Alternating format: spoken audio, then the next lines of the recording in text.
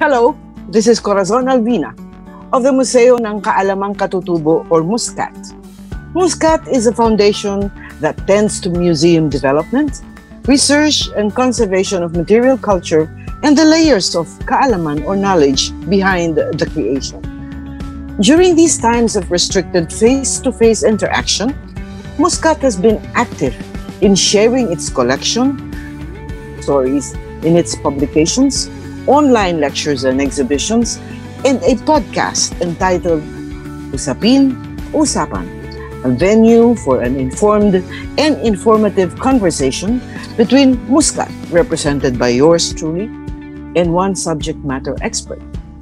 Today, we have a conversation with Dr. Patrick Flores, Professor of Art Studies at the Department of Art Studies at the University of the Philippines and Curator of the Vargas Museum, to tell you a bit more about our guest. Patrick is the director of the Philippine Contemporary Art Network and has curated international exhibitions. He was visiting fellow at the National Gallery of Art in Washington and guest scholar of the Getty Research Institute in Los Angeles. When I was director of the National Museum, Patrick was seconded from the UP to the NM's Arts Division as head to lead the review and reorganization of the art collection and to curate and install the opening exhibition of the National Art Gallery. Among his publications are Painting History, Revisions in Philippine Colonial Art, Remarkable Collection, Art History in the National Museum, and Past Peripheral, Curation in Southeast Asia. Patrick, thank you for agreeing to answer some of our questions in this conversation. As a curator, may we say that you have been inspired, stimulated, dared, or challenged by a host of both the ordinary and the extraordinary during your curatorship, shall we call them gigs? What in your sense happens to everyday life when it enters the museum? How does a contemporary museum curate everyday life and everyday objects? Thank you, Cora, for that question and also for the invitation. That's an important question, Cora, but it's also a tough one, no? And it's something that one cannot really have a definitive answer to. Just maybe entry points into how to discuss it, no? And as curators, we struggle with it every day. No? So the everyday life of curatorship struggles with everyday life, no? So that's a constant in curatorial work. So when it depends on what kind of museum receives the object, and also how that museum represents the object in a particular way. So if it is, for instance, an ethnographic museum, then the discipline of ethnography sort of takes over to provide the intellectual technology to be able to describe the object, for instance, and create a certain condition of display and a pedagogical program for it to be for it to circulate, no? Across its public. So that's one type of museum. If it is art, then another form of technology takes over. No? So, I mean, there are many ways in which everyday life is mediated. No? So, parang pinamamagitanan yon ng mga paraan kung paano siya i-describe, paano din siya i-display. No? So, dapat maintindihan kung yung mga paraan na yon. You know, Patrick, senior eminent curator and I once tried to put together a curatorial pitch that featured ordinary objects. We wanted to present a broom, a faucet, about everyday life, the most useful things. Of course, they looked at us quizzingly. Para bang nasiraan kami ng ulo. So, in your mind, what does an ordinary object have to do within a museum? Anong ginagawa na yan dyan? Oo nga. So, again, babalikan ko yung Cora, no? Yung the methods of description and also the methods of display that a particular museum employs, no? In relation to the object that is being accepted into its field, no? Or domain. Kasi kung intindihan natin yung methods and ano na yon and modes, maintindihan din natin yung interest ng mga museum na yon sa particular object na ito. So we have to think of why are these museums interested in the object and what makes them think that the object is interesting. So and which among the innumerable objects in the world assume that status of or that level of interest, no? So moving target yan, no? So kaya dapat yung pagtingin sa object, dapat kasabay ng pagtingin sa object ay yung pagtingin sa framework. Kasi doon lang natin maiintindihan kung bakit naandoon siya. So walang isang sagot diyan. No? Depende rin yan sa curatorial vision. Curatorial investment, no, ng isang curator. Kasi iba-iba naman yan. May ibang curator sa tingin nila hindi naman dapat nasa museum. Yung iba find the object of value, no? So depende na din sa framework yon. And then finally maybe dahil sa mga differences na ito in terms of perspective, we can complicate na rin our idea of what is the ordinary. Okay, pwede. Kasi it is subjected nga to different ways of seeing, di ba? So pati na rin the notion of what is ordinary is complicated or maybe revised, transformed, no? By the gesture of the museum. So the museum asks us to reconsider how we assess the object and our relationship with the object now that it has assumed a different context, no? Yeah. So you are confident, no, within that framework, within a narrative, that such an exhibition would be compelling enough for an audience to experience, to look into, to look at, and that they believe that there will be some takeaway from their experience of going into an exhibition using everyday objects or notions from everyday life? Yeah, may may konting paradox dyan, ano? Dahil may framework na values the ordinariness of the object, its authenticity, di ba? Its ability to access everyday life, no? Kasi yun ang interest, halimbawa, ng museum. Pero pwede din naman na yung interest ng museum ay tingnan yung mga properties na na pinoposes ng object na kakaiba, na hindi lang siguro napapansin sa everyday life. So, yung may tension siya between maybe the banality of it, the ubiquity of it in everyday life, and also the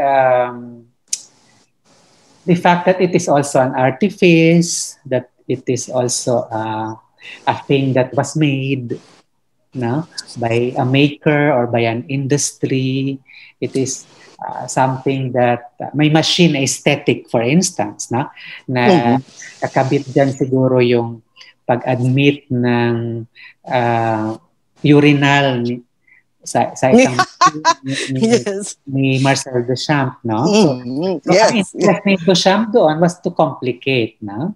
Oh, yes. Modern art, and also to ask us to reconsider the urinal as an object. So artifice ba siya or ordinary object? Or in the long term, we are also asked to reconsider the binarism, to overcome now the duality between ordinariness and maybe artifactuality. So yun ang maganda dyan, and that's part of curatorial work, and that's should be part of the museum experience. So I suppose it will help if a curator has a nimble mind, and somebody who is open. And as you said, we look at an ordinary object beyond the ordinariness, beyond its everydayness, and to hold some capacity. I remember there's a museum in North Vietnam. It's ethnographic museum, but they begin the curatorial work by collecting contemporary and everyday objects. And then they draw out the ethnography and the history. And also the art. No? So it was very interesting because I was with the director and he was buying all sorts of things. He was buying packaging for eggs, those things that look like flowers in Vietnam. And market baskets that were, for use for everyday, very common. And so I was asking, yours is an ethnographic museum. How do you actually approach your curatorship? And so he explained. So that is very interesting. Oo nga. Kasi it's not really to dismiss the ordinariness, no? But to find in it a potential. Yes. A potential, a range of potentials, no? Yeah. It could access material culture. It could access social structure. It could also access creative life, no? That is beyond the, let us say, the benediction of art, no? So marami namang potentialities that reside in the everyday object, no? In fact, it is in the everyday that political change happens, no? Because it is the sustained struggle of people with forces around them, no? But it's also the site of control or a site of domination and constraint, no? So it is a very productive field, no? From which certain things emerge. The other thing siguro na dapat banggitin ko, na maybe may overinvestment in object, no? What do you mean? Please explain. Kasi everyday life naman has different stimuli, di ba? Pero the museum dwells quite more strongly on objects, na? Kasi pwede the museum can collect the sound of everyday life. Okay. Like the sound, di ba? Everyday life. So may sonic, the sonic, for instance. Or let us say moving image, no? Okay. Image in everyday life. So ang siguro that intellectual equipment favors the object. Maybe via anthropology or ethnography, or also via art history. So, but here in this, in this podcast, we underscore, no, the notion of the contemporary museum. So, the idea of the contemporary allows us to reconsider, no, the overinvestment in the object. That the materiality is beyond the object. I mean, there's a range of materiality, and that's what the curator should be nimble about. because you mentioned the word nimble. So yeah, that's my broad sympathies, not only with the object or the thing, no, but the other stuff of everyday life, maybe the smell, no, or so the olfactory might be interesting too, but I don't know how you can display that or how you can present it, no, or the sonic, the acoustic, no. I think that would be an interesting film. Yeah. Yeah. Yeah, but well, it wasn't done in a museum setting, but the olfactory, the sense. I think Dr. Sialsita, Fernando Sialsita of Ateneo, Butch, once had a class about the senses, and he brought his students to the palenque, you know, to make them smell things. And then I think his final exam was like a comparative thing on food. Yeah. So this is something that can be brought inside a museum, because if you remember Dr. Brian Durrance, the curator also of Self and Other. Self and Other. He had once proposed an exhibition, and I supported his proposal. I think he was proposing to Asimus precisely about an exhibition of the senses.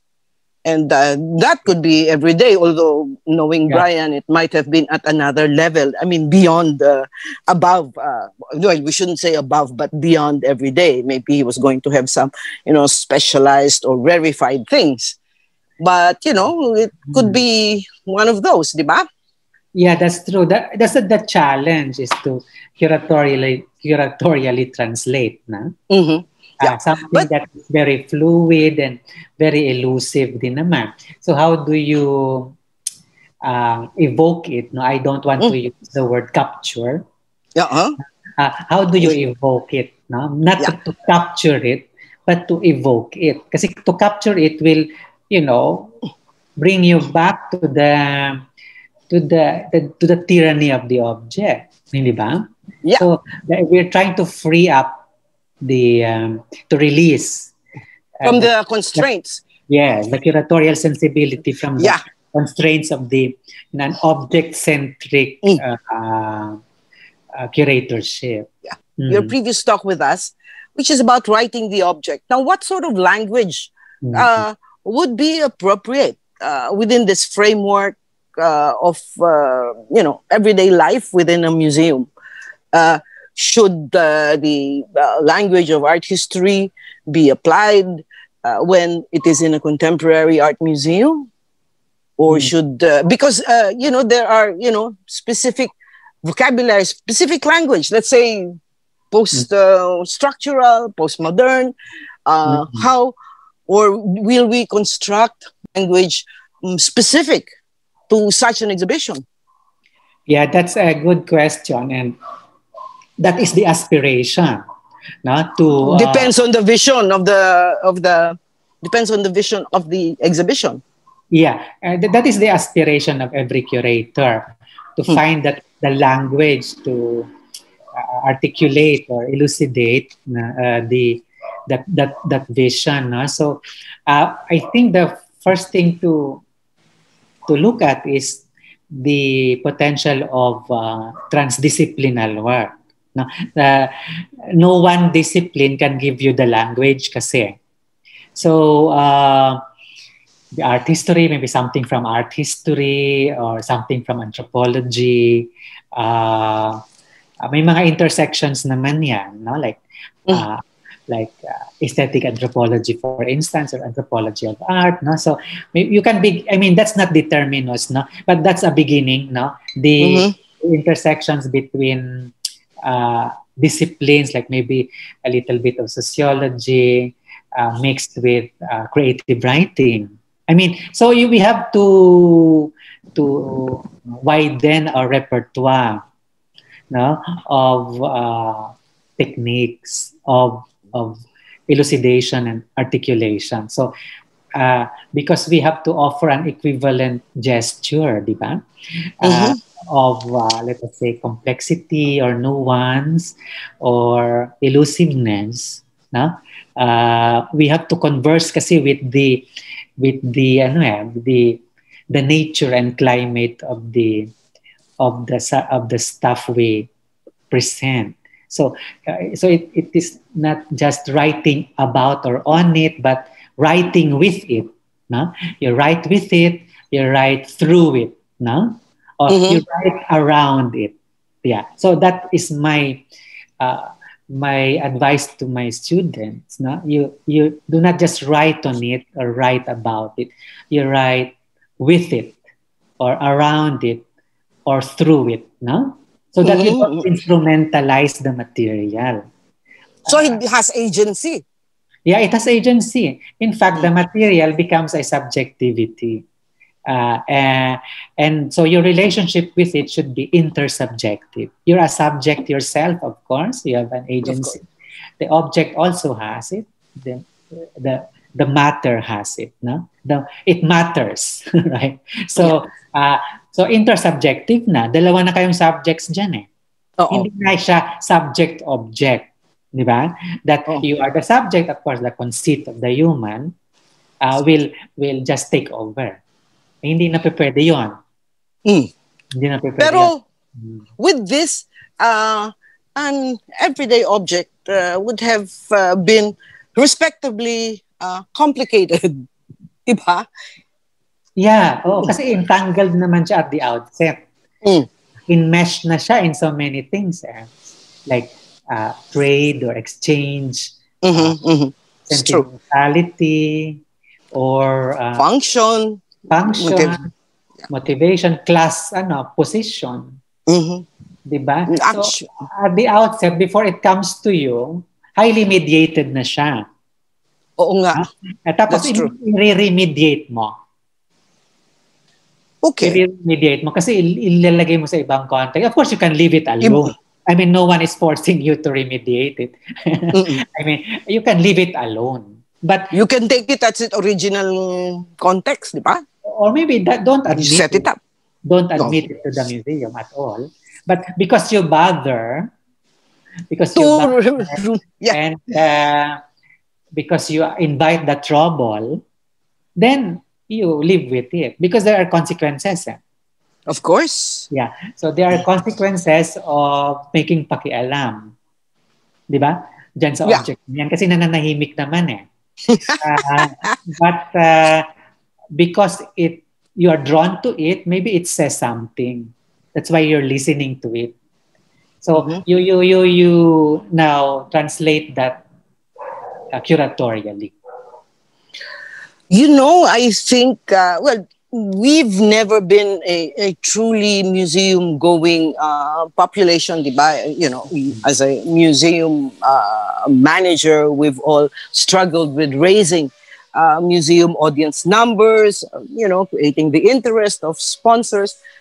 I would like to think that this kind of programmation would interest these people. But again, another complication is COVID-19.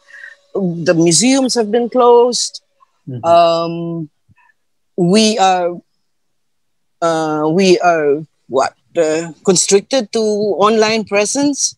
Would you think that something online relating to everyday and COVID-19 would have some traction? Would it be worth the trouble at all? Well, it's not as if we have so many choices now. No? That's true. But it's interesting na the mediascape, social mediascape, is the everyday life. Yes. No? So it's now.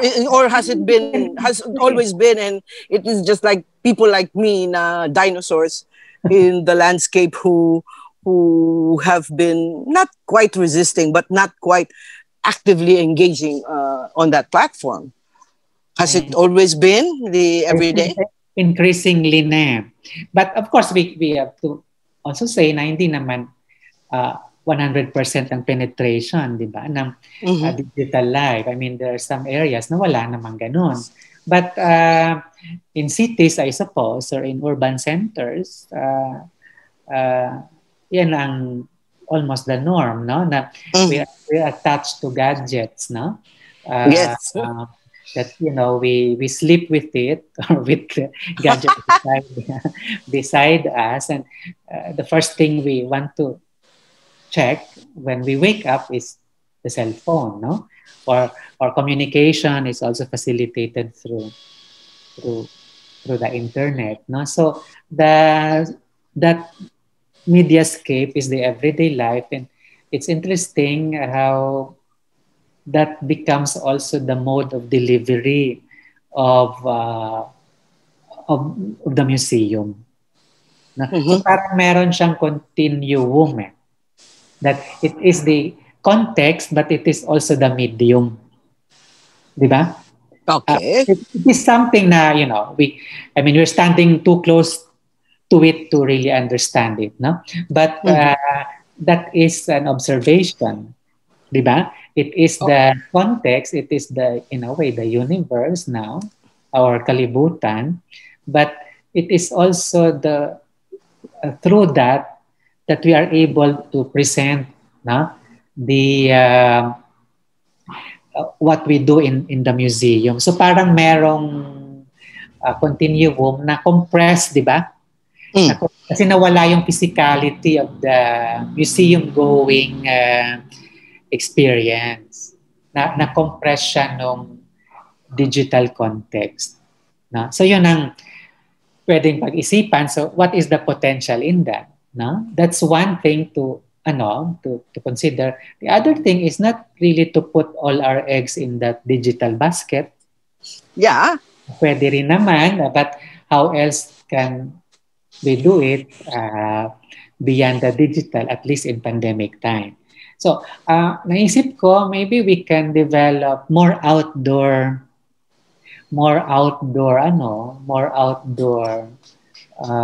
options for the museum goer, maybe more public art, no? Because mas may physical distancing doon, di ba? At open air naman, so less ang mga transmission. That's why in Vargas we're developing Vargas Garden. Oh, but you have beautiful grounds there. Parang urban garden siya concept, no? This is also not really just to be part of the trend or craze, no? But this is also in keeping with the spirit of Vargas, because Vargas had a garden in Kawilihan. Yeah, and not only that, the architect, si Honorato Paloma, wasn't that part of his architectural intent or brief that the outside and the inside sort of merged, that there was this oneness between the grounds, the trees, and the interior space? I remember that of Architect Paloma. Yeah, it was an exponent of tropical architecture. So maganda nga. That's a good point that you mentioned. It's a good point you mentioned. And so yung relationship between nature and culture, no, that binaries tends to dissolve, no, architecturally and also programmatically. Because you have maybe more public art, and there's a garden there that has herbs and maybe vegetables, and some fruits maybe, and ornamentals. Now, so we're developing that. It is now it is also our contribution to maybe green museology. Yeah, we have to look at museology in the context of the carbon footprint, right? Yeah. We're preserving art, but we might be destroying the earth. Huh? Yeah, but it could also, how should we say, deepen or broaden also production of art that has to do with nature. I mean, I know many artists are already involved, but maybe this might give extra impetus. Yeah. In exploration of materials. Correct. Yeah, I remember, I don't know if I might mention it, when Bobby Fileo, his his work. He was thinking once of using with the he uses palakpak, which is sawdust Yes. and water glue, no? Yeah, He yeah. was once talking to me about using iron filings with some sort of adhesive, or I don't know, I don't recall if he also wanted to use the white glue. But then the passage of time would be reckoned by kinakalawang ba sila? Paano sila kalawangin? That sort of thing. So a lot of things can be explored. Yeah, and the idea of permanence maybe has to be reconsidered. Attrition Yes. should be acknowledged as part of the life of the object. No? So it in a way chastens, the human conceit, and in the same way that it has been chastened by the pandemic. So that's true. Itodo na natin ang pag-chasten. So and also maybe a stronger link between art and architecture. No? Yes, why not? Why? I mean, like in Vargas, Ning Encarnacion and Juni collaborated. So something like that, through the medium of bamboo, because both use bamboo. So yung mga ganun ba, it can be explored. And Mark Salvatus had a sound work recently in Vargas on the grounds. Yeah. If you remember, I curated the show for Joaquin Palencia, the late Joaquin Palencia in Bagasbas. Yes. And I had 10 artists working with bamboo, and it was the same thing, yung rethinking if something should be permanent. It was on the beach. Of course, the waves swept them off, and the people at some point after the opening started collecting the bamboo. Sayang naman, they were going to use them, So it was really, a process.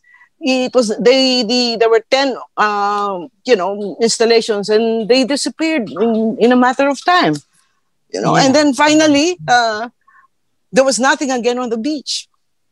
Yeah, ganun na lang talaga kasi it was meant to be to dissipate or to be reused, to be repurposed, to be repurposed, to be remediated by everyday life. So, yes. Yun ang that's the consciousness, I think, that we should assume as we move forward. Yeah, and we move forward within this quote-unquote a landscape that is a new normal. Yeah, and maybe the idea of normal should also be reconsidered. What does it mean to be in a normal situation? Maybe the normal before wasn't really normal. That's true. That's why we have come to this, because we have normalized it. Right? Yeah. So it's an important moment for us to rethink so many things, and it is an opportunity for the museum institution and the curatorial, maybe the curatorial profession to calibrate gears, intelligence, to be more responsive to what might or what could happen in the future. Yeah. To be nimble, reusing my word. Anyway, we've jumped off from how should we characterize, or should we characterize the word everyday at all? But from everyday, we've gone through this conversation, and we've opened a lot of ideas to maybe for everybody, all of those listening, to consider, to explore if they're curators or artists or thinkers. And I would like to thank you, Patrick, for leading the way through this conversation. And I hope we can have many, many more of these, especially during these times that we cannot talk face to face, that we can have more of these conversations on MusKKat's podcast, which we call Usapin, Usapan. Maraming salamat sa iyo, Patrick. Till the next time. Salamat din Cora sa sa invitation, I think we feel that the time is on our side because we have too much of it, no? In this, in a way, vacuum, no? So we have to explore the possibilities of having time on our side, but we also there's also a part of us telling us that time might be running out too. No? Okay. So that is I think the poetic and political tension that is inscribed in everyday life. So maraming salamat, Cora. Maraming salamat ulit, Patrick. As I said, till soon. To our listeners, thank you for spending time with us. It is our hope that you found this conversation stimulating, opening doors to insights and further thoughts about the notion of everyday within a museum context. MusKKat has planned a number more of podcasts, and we invite you to join us as we tackle various Usapin with our Usapan with experts, storytellers, and bearers and custodians of Philippine culture. Maraming salamat po.